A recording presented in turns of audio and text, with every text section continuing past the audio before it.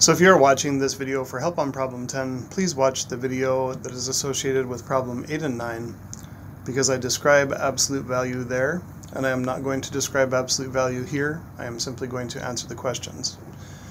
And so Bob has an absolute value of negative 88 in his bank account. That means the absolute value of 88. Manuel with negative 47 means 47. And the reason again being absolute value is a distance from 0. So even though these are negative, the distance from here to here is 47. The distance from here to here is 88. And which person has a smaller debt? That would be the debt that is closer to 0. That looks like Manuel.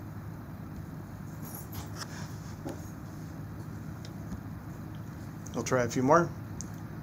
Sam has a debt of $75. Maya has a debt of $42. And so this is, I see what they're doing now. They're kind of relating absolute value to who has a bigger or smaller debt. Which person has a larger debt? That is the person with the larger absolute value. That is Sam. He has the larger debt because he is further away from 0.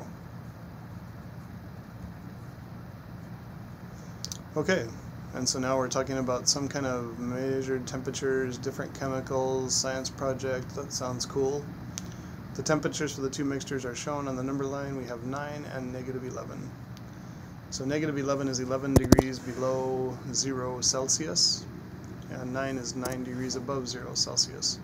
Again, absolute value just tells us how far away from 0. So mixture A is 11 degrees away from 0, and mixture B is 9 degrees above 0. Which temperature is further from 0? So further from 0 would mean the larger absolute value, and that's mixture A.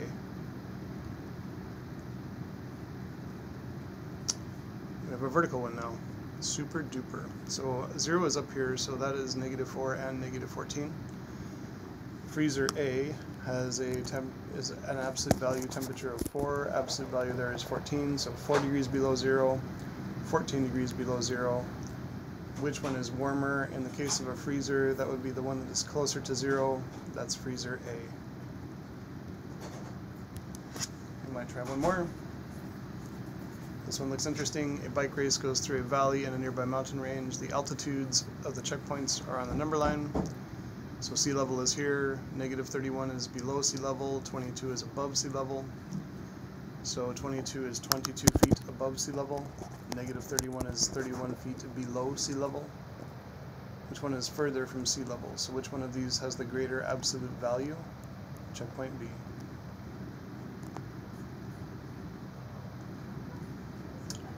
I think we've done enough of those.